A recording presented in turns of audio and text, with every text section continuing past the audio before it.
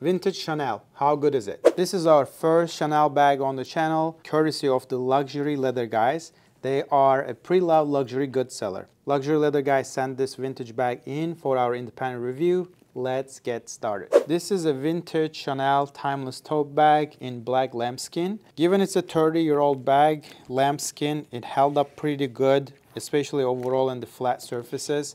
There's a lot of crackling on the folded areas, which is kind of normal for lambskin. It's a delicate skin. Great craftsmanship. I don't see any edge paint. Everything is folded in, which is much more durable than edge paints. Great accessories. They're still in functional and good shape. Inside is completely leather lining. Overall, it looks impressive for a 30-year-old bag. I try to scratch the lambskin with my fingernails. If I go pretty hard, I see a very minor residue, a scratch, but for a lambskin finish, it's pretty strong, pretty durable. Scratch resistance is very impressive given it's a lambskin. Let's open up the bag now and take a closer look.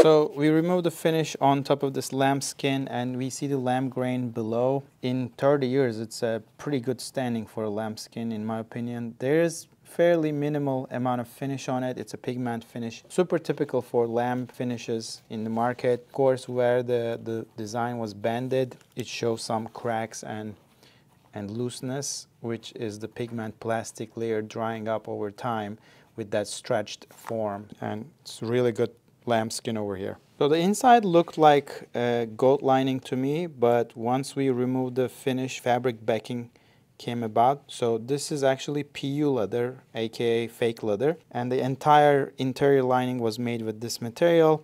So it is confusing when you have a lambskin material outside and it's a lambskin bag. You might automatically think inside also leather when you see it looks like leather, but they use the PU fake leather here, which I'm pretty against. I think 9 square foot of lambskin will be enough to cover a project like this. Basically 1.5 of these lambskins you see in front of me will give you a bag like that. And the cost of this leather is less than $60 today. To make a bag of this size and complexity, probably $150 should be enough to cover the accessories and assembly, and the total comes down to $210 to make a project similar to this size and style. In summary, this bag was retailed around $4,000 when it was new in early 90s, and today in the pre-loved market, I think it goes around $1,000 to $1,500. So overall, it's a nice lambskin, very nice construction, lasted in 3 decades, in good shape, with slight damages on the bands. Overall, the worst part of the bag was PU leather lining, fake leather lining, which I absolutely hate. But of course, it's Chanel. Today, the making of a bag like this costs about $210, $220, which can be retailed about $800 from a brand that doesn't have status.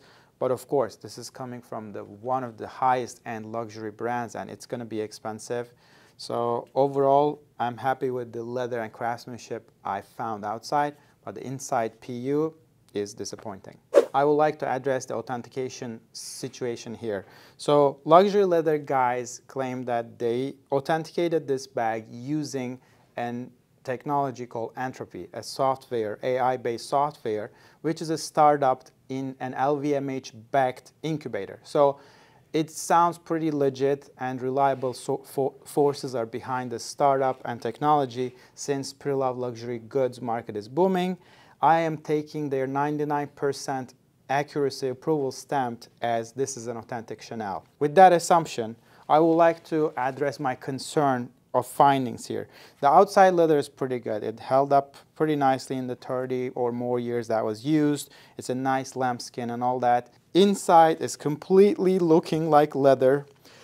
At first sight, I just thought it was a goat skin lining, but as we dig deeper, it turned out it was a fake PU leather. I think they could have easily used an authentic leather inside as well. Since I'm not an expert in authentication of these bags, I would like to play the devil's advocate here based on my PU leather finding in the inside of this bag. This bag may be one of the fakes. I don't know. I'm not a Chanel expert, I'm not an authentication expert, and I'm questioning the AI used to verify this bag's authenticity. If any one of you knows if Chanel used PU linings back in the day in their products or not, please let us know in the comments so we might help clarifying this question in this project.